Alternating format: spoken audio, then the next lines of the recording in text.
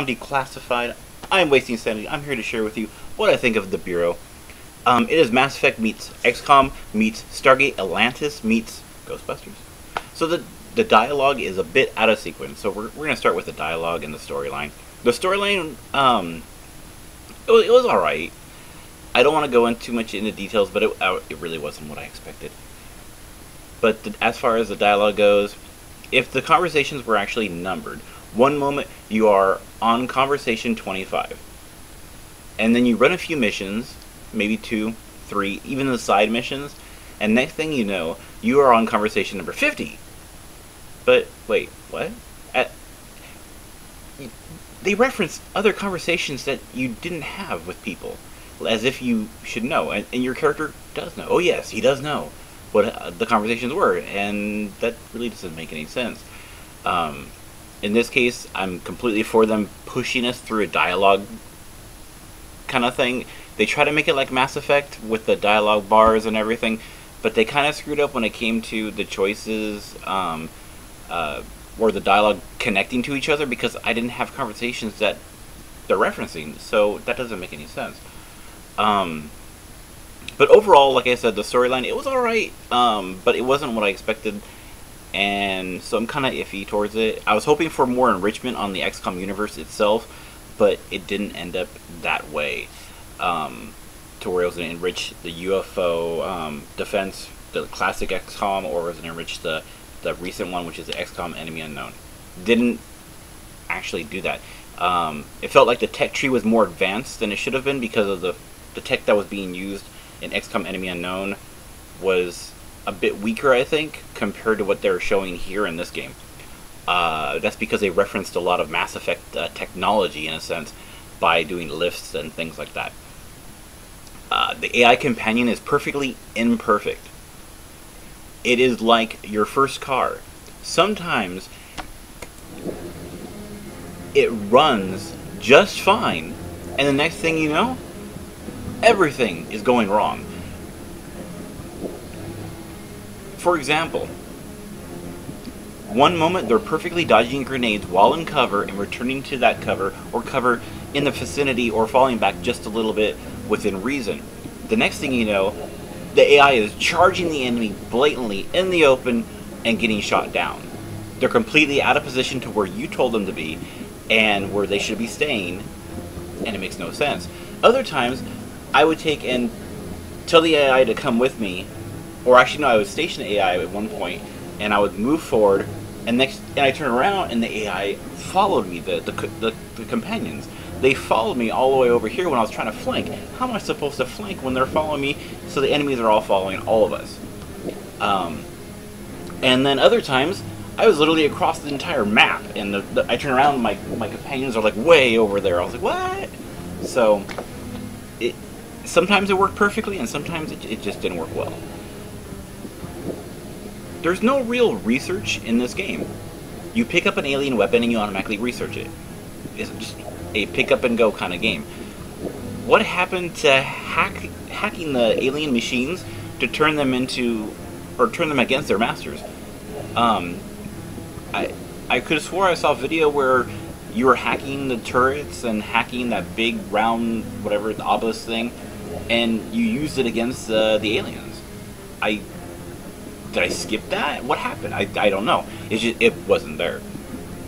What happened to the alien creature that throws a person partially through a wall before making them solid? I didn't see that. I saw that in I think the trailer for the Steam game. And I had the Steam game, but it wasn't there. This was the game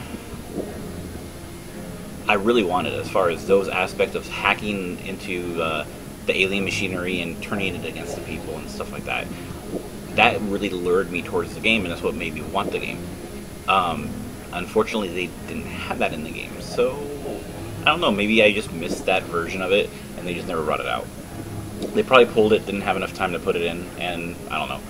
But it really isn't bad. The game itself is not bad. But it's not as bad as some are making it out to be. Unfortunately, the download content that was included with the game was sad. It was 10 minutes. 10 minutes. Are you serious? Really? If they add that later on and try to charge people for that, that's a joke. So, the overall rating, what I would give this game, is a shaky 7. Not a solid 7, a shaky 7. It barely gets there because of the fact that I'm willing to revisit it, try to find stuff that I might have overlooked, just to see if I can find it. And if I get bored during the process, I'll stop playing it. That's basically kind of where I'm at with the game. It was entertaining the first playthrough, but there's a lot of problems with it. And if they would have fleshed out a little bit more, it would have been more of a solid 7. Combat is not as bad as I was making it sound to be, but you know, it's kind of back and forth kind of issue. I didn't have too many problems with it. You'll just here and there. Now, if you don't want to get any spoilers, if you don't want to hear any spoilers, you might want to cover your ears and say la la la la la or whatever, because I'm gonna give you guys a spoiler. Now, the only plus, like the extremely plus side of this game is you actually get to play a tentacle rape monster right there. Only for a moment though, just for a moment. You get to play a tentacle rape monster, and you get to violate the main character.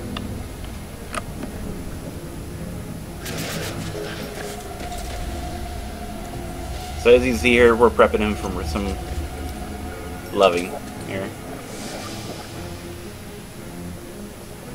I'm not taking any more orders. Not from you. Not from anyone. Don't talk like that, baby. No, no, no. You want it.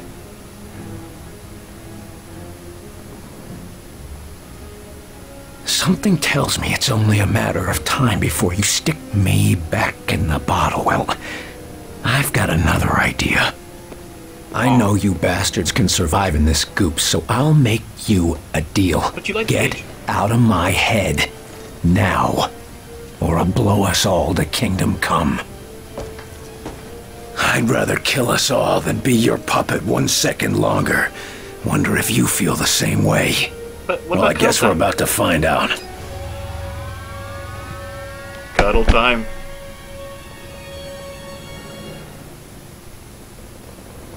So, there you have it. XCOM, or the Bureau XCOM Declassified. It's a fun game. It's entertaining. It wasn't what I was expecting to be. It's more of a, like, it's heavier in the dialogue than I thought it was going to be. And I think in partial, that's what kind of wasn't good for it. Oh, also there was some, I forgot to mention, there was some BioShock 2 in there. Say goodnight, Gracie.